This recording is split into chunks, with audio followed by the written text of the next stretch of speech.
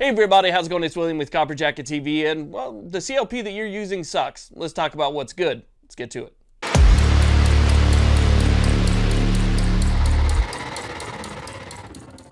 Okay, so let's go and talk about this. I know it's not a really exciting topic, but I think it's an important topic, and sometimes it's not all about how many views a video can get by doing something crazy. Sometimes it's about giving people good information. If only the people that watch this video are people that are interested in this topic and it gets low views, I don't care. Hopefully it helps people out there who are looking for something good, especially people who are kind of new to this, who are looking for something good. Now, the reason that I say your CLP sucks is because I was using a lot of the same major brand CLPs out there that probably most of you are still using to this day, and I thought it was fine. At the time that I was using it, I thought it was fine. Until I went on to Amazon and I bought this right here. I bought it because it came in a 4-pack. They look like huge bottles and I wanted to try something different. That's pretty much it. It's not a sponsored video, not, getting any money from anybody on this or anything like that. I just went on there and saw this 4-pack for sale of this Lucas Extreme Duty CLP, and I thought I would pick it up. After trying this, I realized that those other CLPs sucked,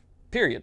Okay, so let's go ahead and talk about this and why I use it. So I liked the other CLPs that I was using. So like Breakthrough Clean and stuff like that, their oils, cleaners, and different things, and some of the other major brands that you're going to find at your local shop and stuff. And I thought that they were fine. But one of the issues that I had was they would clean and they would protect against rust and things, but they would dry out extremely fast. I'm talking super dry, like popcorn fart dry. Everything would just completely dry out, and I didn't feel any lubrication after a while at all. It's almost like it would just completely evaporate, and I would end up with a dry BCG after a significant, portion of time. 2 weeks, 3 weeks, it would just be gone. And that always bothered me, but I just kind of went with it because it was really popular, people were using it, and so I thought that that was just fine.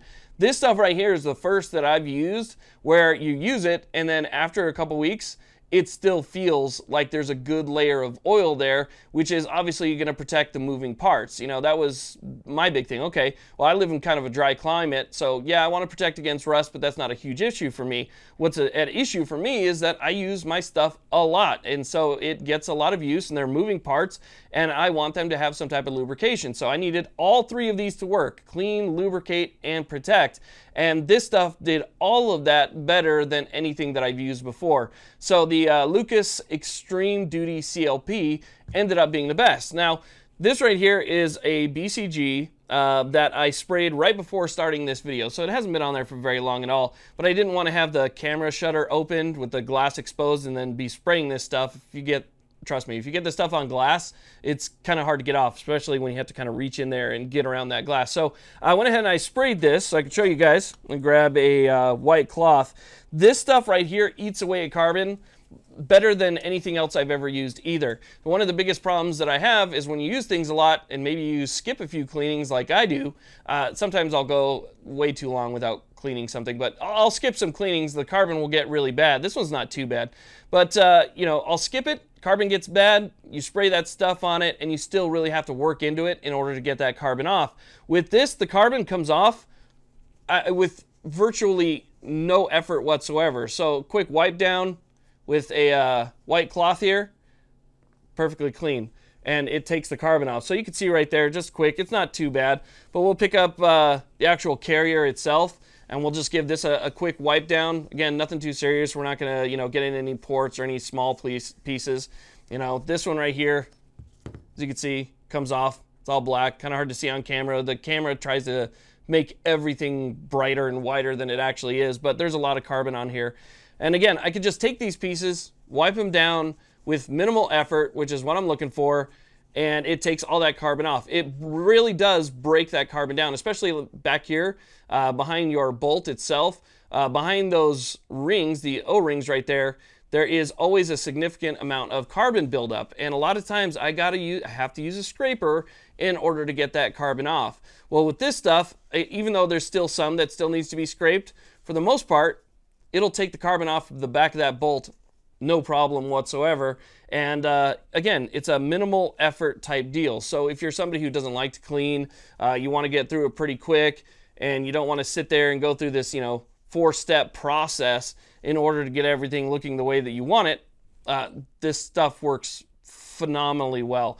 It just gets everything nice and clean. And then once I'm done and I get everything cleaned after, you know, wiping it down with a rag, what I do is I just take a little bit of it and I spray it on the rag itself, just a small little layer. And then I just go back over everything, and I wipe it down just to make it, you know, get a little layer of that oil on there. And this is what I was doing with the other stuff as well, just get a little layer of that oil on there. And again, in a couple of weeks' time, there's still oil on it, and it still feels like it's lubricated.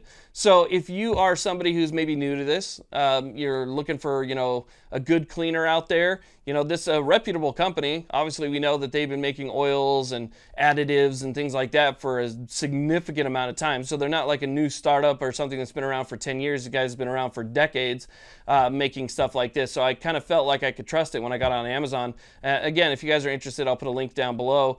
I'll see if I can find the 4-pack, because it was really, really affordable versus some of the other stuff as well. I mean, some of these prices are ridiculous. You get like an ounce of this, an ounce of that. You know, you get like a little 4-ounce bottle of spray cleaner, and the price is, if you ask me, just way too high. But a 4-pack of this was pretty cheap, and it works really good. So for those people, again, we're just looking for something better, or you're new to this and you're not sure exactly what to use, if you want a one-step process, then this is what I would use. Obviously, if you're going to be cleaning out, you know, copper and stuff like that, right, you want to get something specific to remove copper, to remove metals, and, you know, things to strip and actually take things down.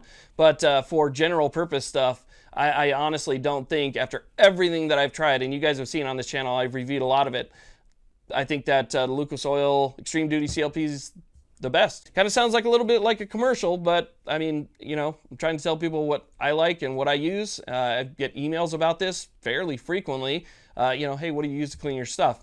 Well, it's this right here. So thanks again for watching. I do appreciate it. You guys like, subscribe. Have a great day.